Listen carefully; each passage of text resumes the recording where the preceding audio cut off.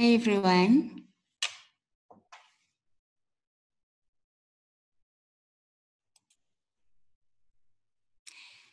Welcome to this revision lesson.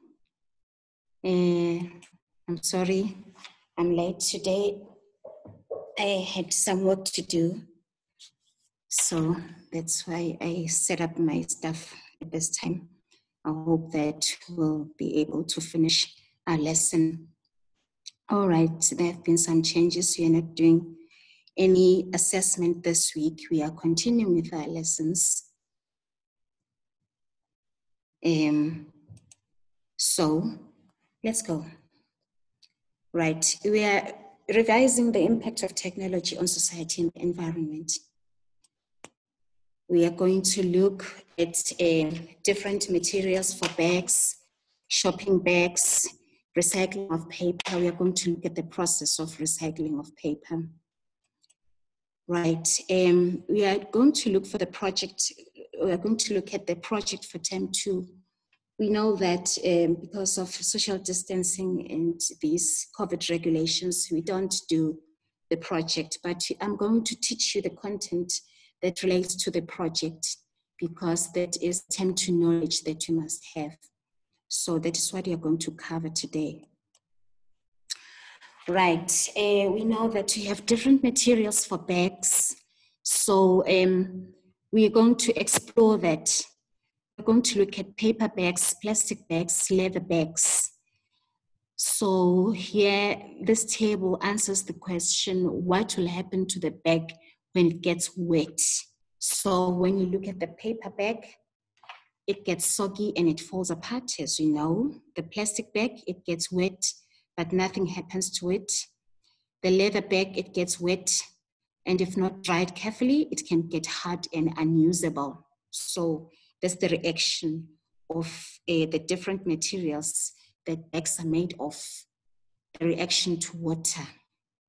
Okay, that's very clear. Now we're going to look also at different materials for bags, answering the question, do you need to care for the bag in some way so that it will last longer? Because we are fighting what we call consumerism, which is a habit of just buying things unnecessarily, all right? So we are looking at how can we maybe avoid buying paper bags or shopping bags at all times? Is there a way that we can care for the bag so that you can reuse? Remember that cycle, reuse, reduce, recycle. So that is what you're looking into. Right, the paper bag, there isn't anything you can do except to be careful it doesn't tear or get wet. Okay, then if you do that, you can reuse the paper bag. The plastic bag, it will last as long as you don't place it near heat. It will, which will melt it. If it is in the sun too long, it will lose its shape. Okay, the leather bag, you can put special cream, dabbing on a leather bag, which will keep it soft and preserve it for years. It also helps to make the leather waterproof. So instead of always buying paper bags, shopping bags, which end up causing pollution, we can take care of the bags that we have. That includes the paper bag, the plastic bag, and the leather bag. All right, that's quite simple. Right, different materials for bags. Answer the question, can the bag be fixed when it breaks? If yes, then how? The paper bag, it can be fixed with sticky tape or glue. I wonder who will do that. Plastic bag, it can be fixed with plastic cement, a type of glue that sticks plastic together, or it can be taped with strong tape. All right, that sounds very ridiculous, but it's ways of fixing these bags. The leather bag, it can be sewn together, or a special all-purpose glue can be used. I want to draw your attention to plastic welding. I know for now we are talking about bags, but I once broke a wiper of my hired car. and I had to take it to plastic welding. So instead of breaking plastic things, and you know, if I didn't know there was plastic welding, I would just take it out and dump it. But now we do have advanced technology, we can weld plastic. So I fixed my wiper, it was okay. So you can fix plastic. Now we're talking about bags, but practically, you know, plastics have different classes. There are classes of plastic or types of plastic that you can fix instead of just throwing them away. So you can fix it and continue to use it. All right, that applies to specific types of plastics though. Right, the leather bag, it can be sewn together. So this is just to show you that you can reuse materials instead of dumping. Okay, what will happen to the bag if it is thrown away with other waste like rotting food? Where will the bag end up? We must think about such things when we want to dispose of materials. Where will they end up? What will happen to it there? Let's look at the paper bag. It will turn into compost, all right? Because paper is made from plant material. So when it is biodegradable, okay? Plastic bag, nothing will happen. So that's the issue. Leather bag, it will eventually biodegrade, eventually, you know, after a long time. So the plastic bag is the problem. Nothing will happen to it. So it will just contribute to polluting waste. All right. The negative impact of shopping bags on people and the environment. What can happen if an animal eats plastic bag? Let's talk. What can happen? What can happen? I know some of you live in very urban areas, so maybe you're not exposed to livestock. But, you know, learning from science, what do you think can happen to animals when they eat plastic bags?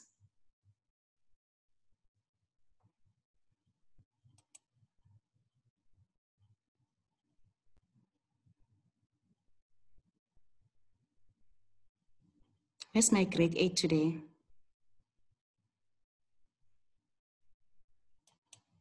All right.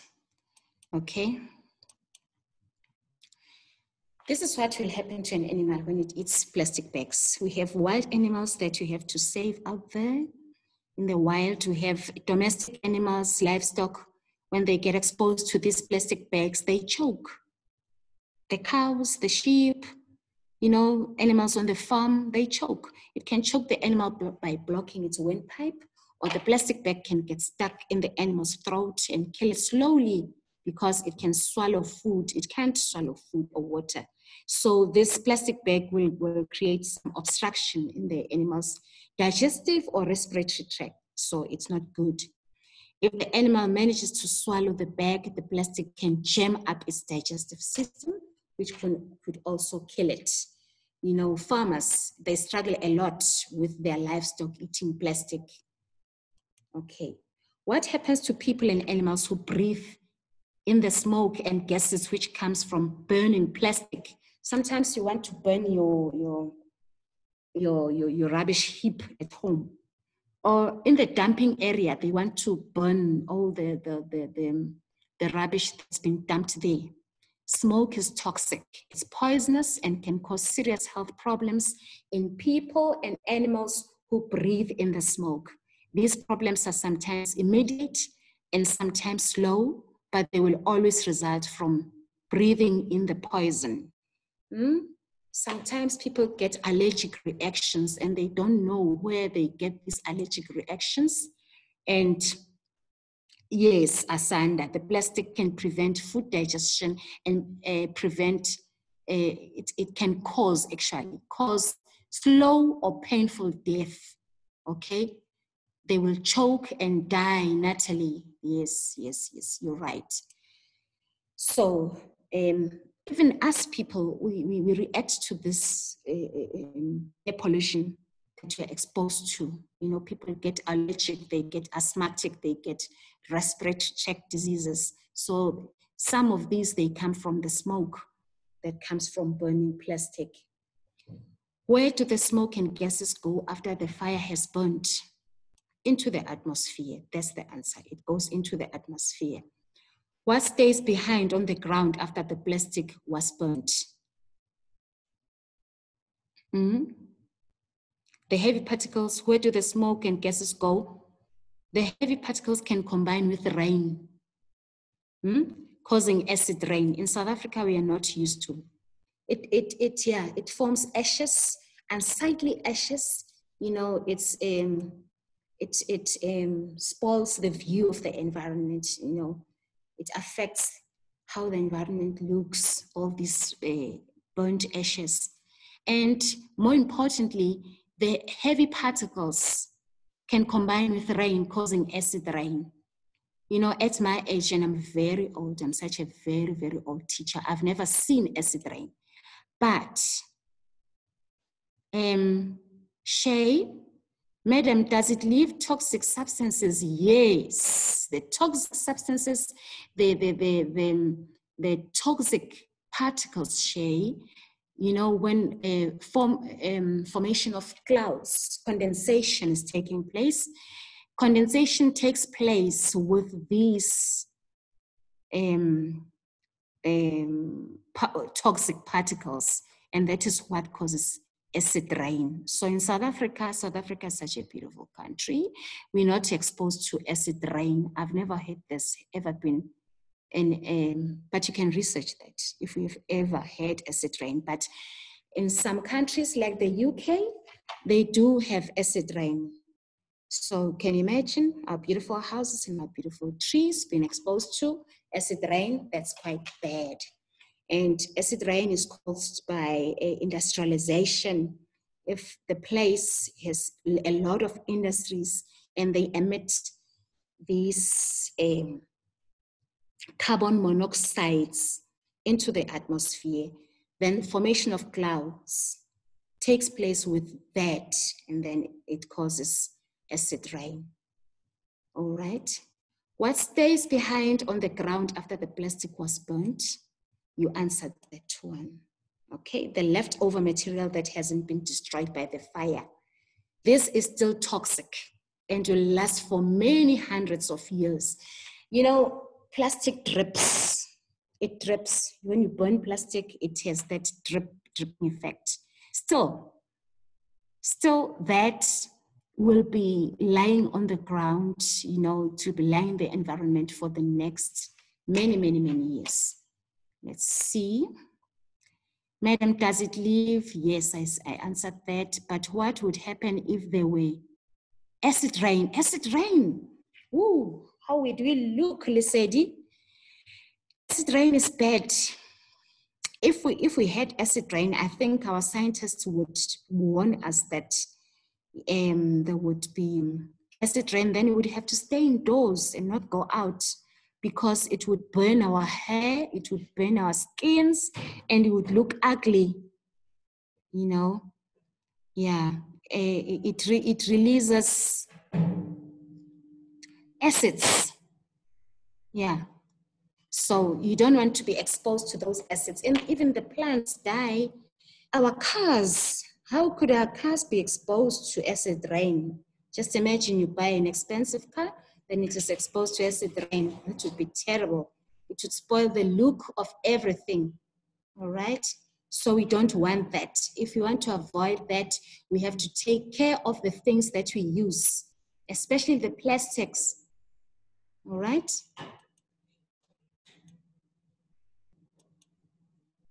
Okay. What does it look like when there are lots of plastic bags lying around your house or school or in the street, or in the field?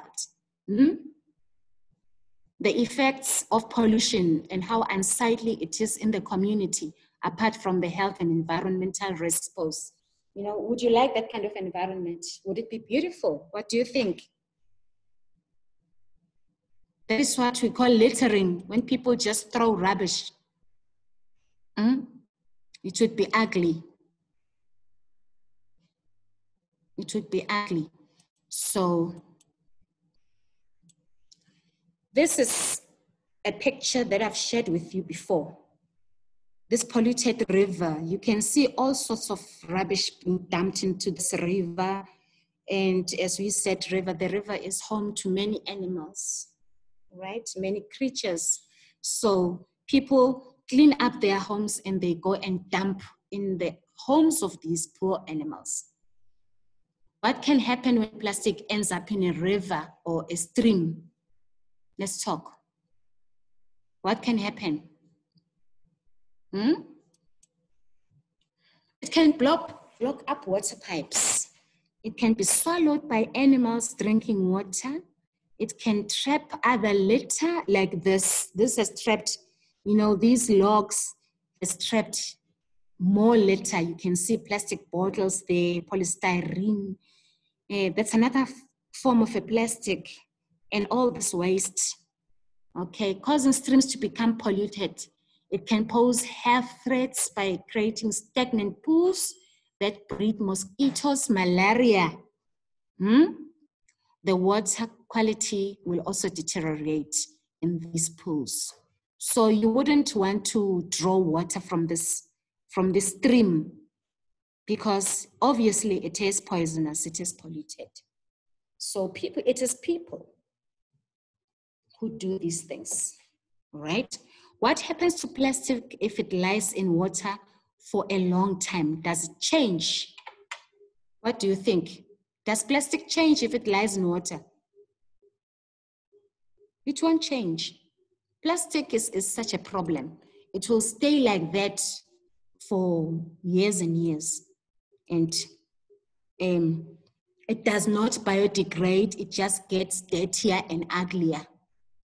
All right? Just imagine we have tourists who come and visit our country and they find our country so dirty.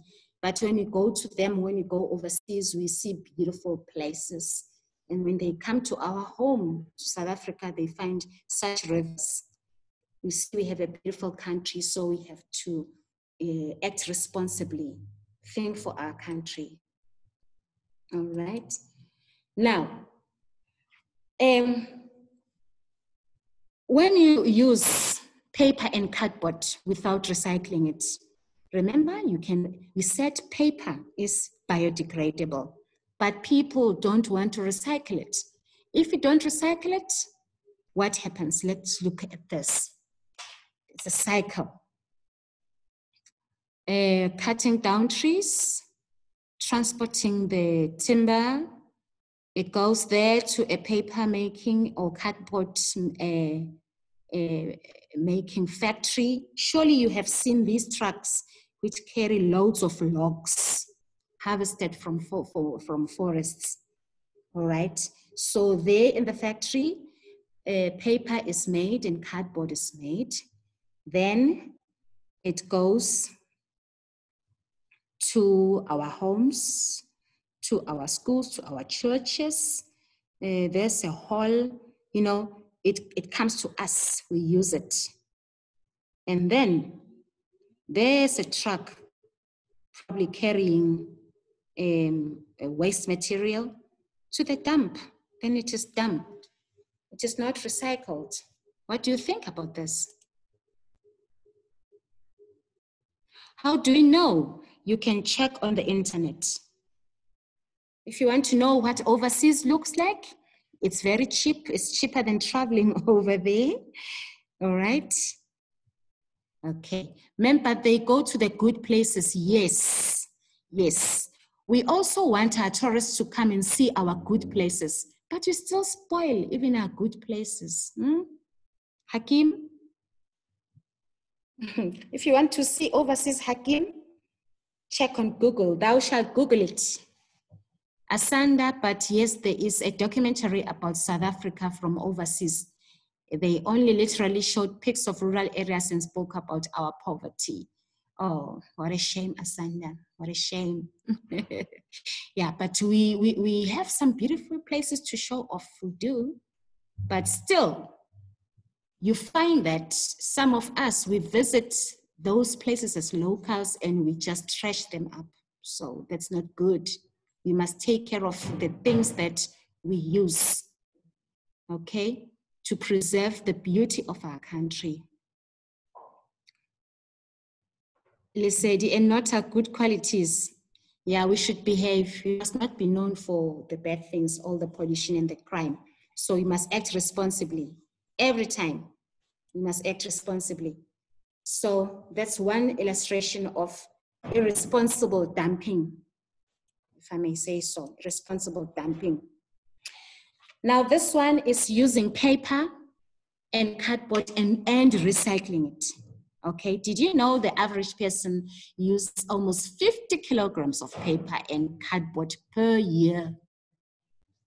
Right? Now, poisonous chlorine gas is used to bleach paper.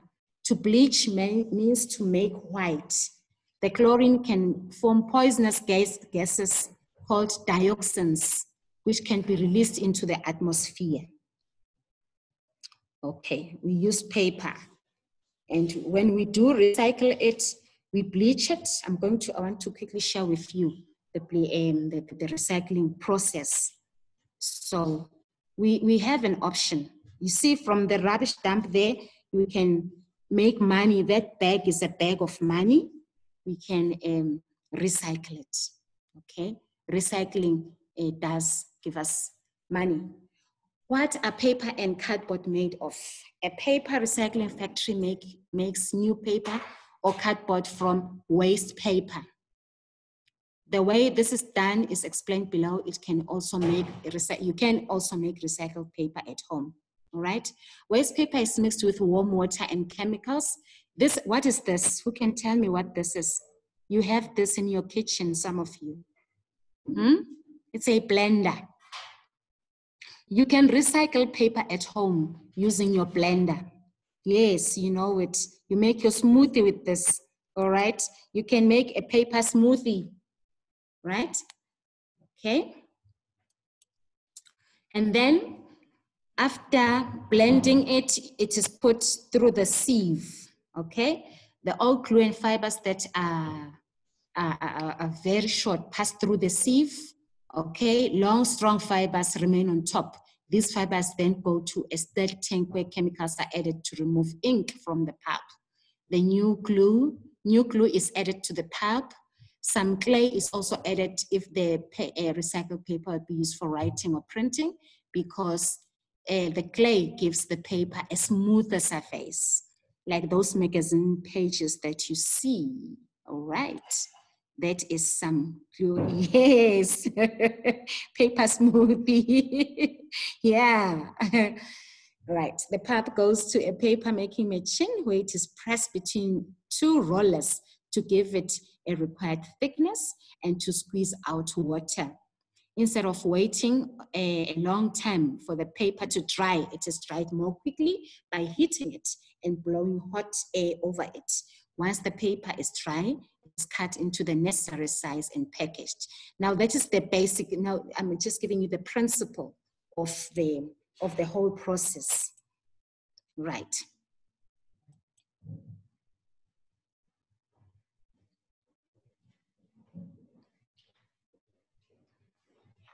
I hope we can open this video quickly.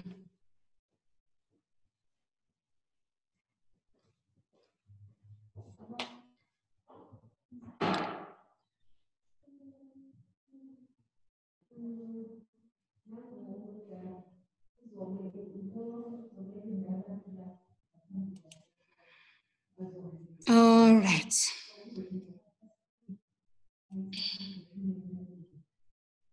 Let's see.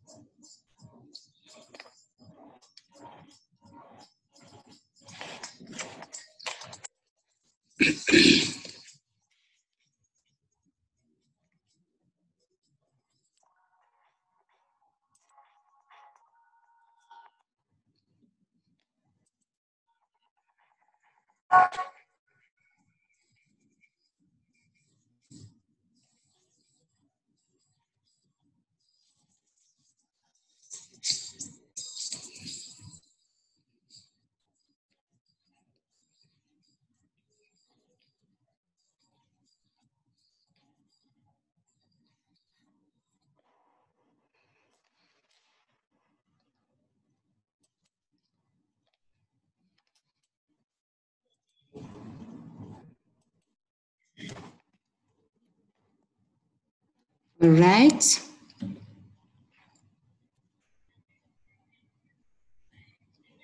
So that was the paper making process. I hope that you did see how you make your you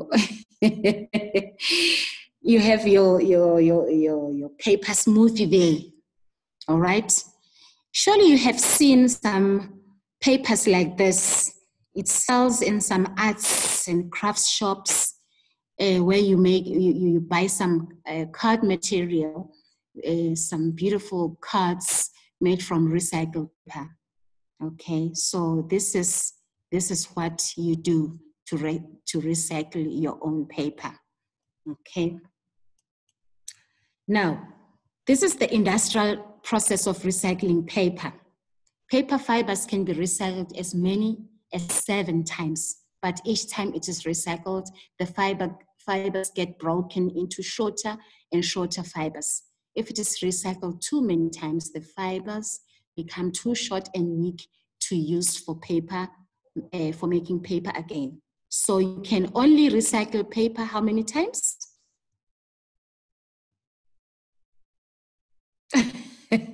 Asanda, you must tell your mom that your teacher, your technology teacher, taught you how to make your own paper. Right. Now, you can only recycle paper only 7 times, as many as 7 times, not more than that. Okay? So this is the industrial, the video that you just saw is your home recycling process, okay?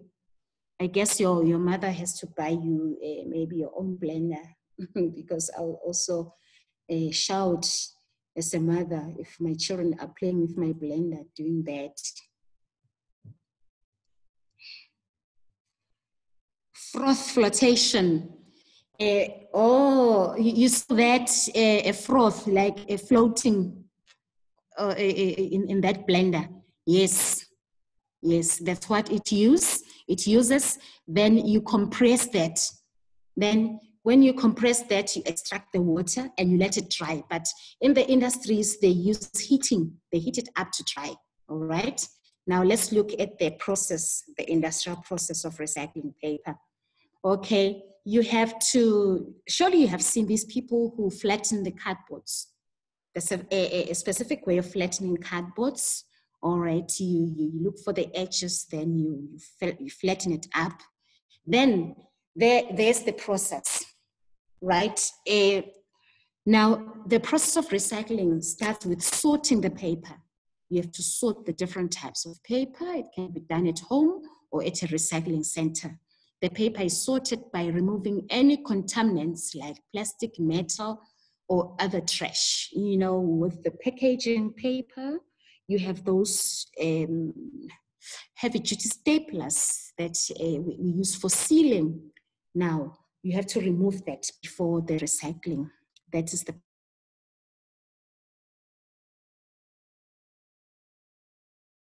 your chips, papers, pizza boxes, and everything.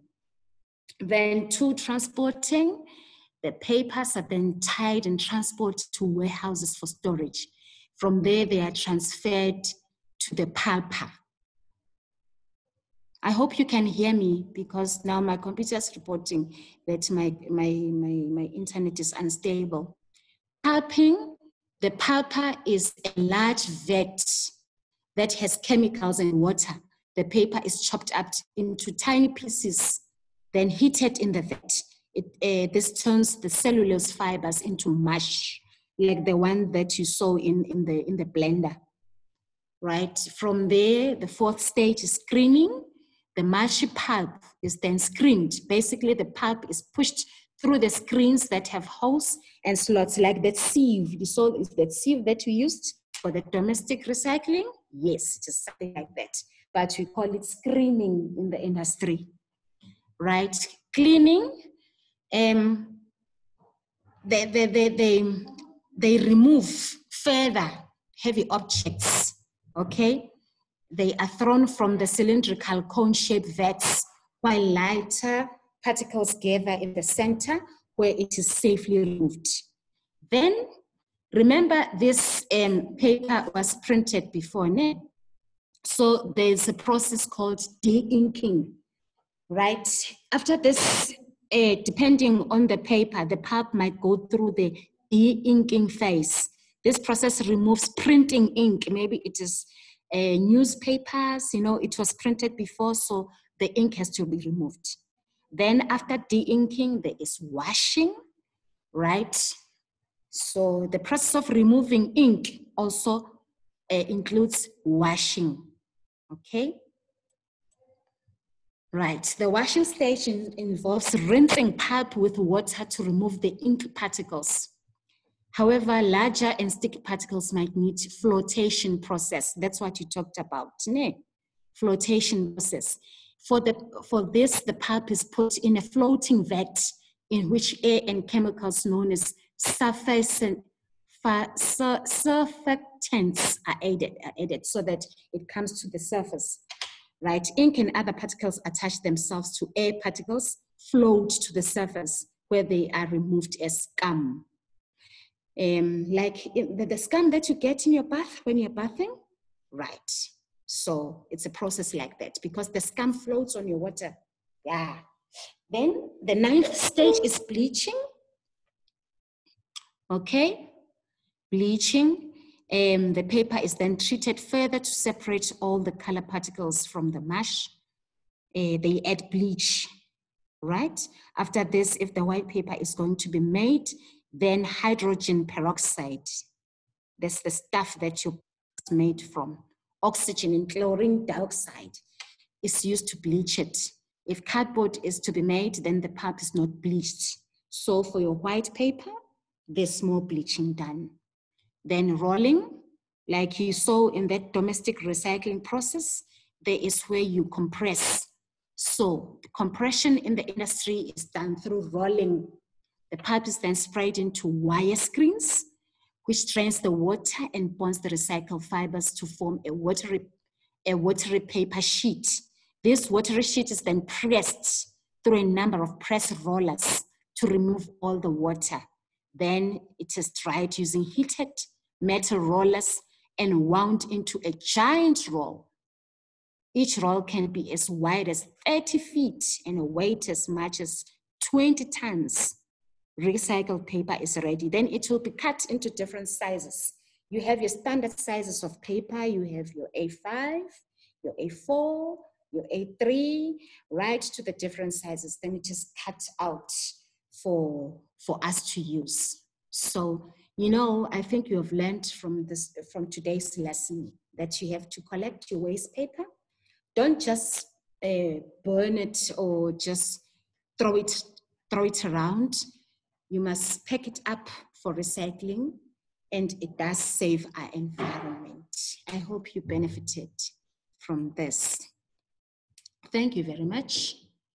Do look at the steps of recycling paper and the industrial one, and then also look at the domestic one. I hope you get some luck with your mothers at home with their blenders. Thank you. Have a lovely day. Bye.